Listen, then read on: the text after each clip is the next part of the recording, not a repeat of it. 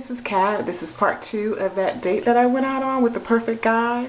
Well, it turns out that he was perfect on paper only, as far as I was concerned.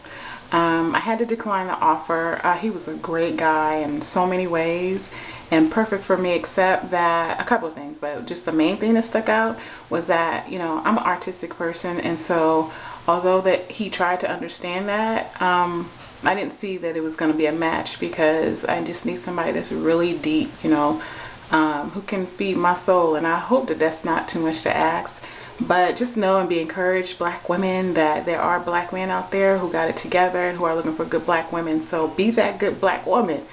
But I'm all good. So I just wanted to update you guys, and I'm still dating, and you know, I'm not looking. Mr. Right will find me. So let's see how that goes.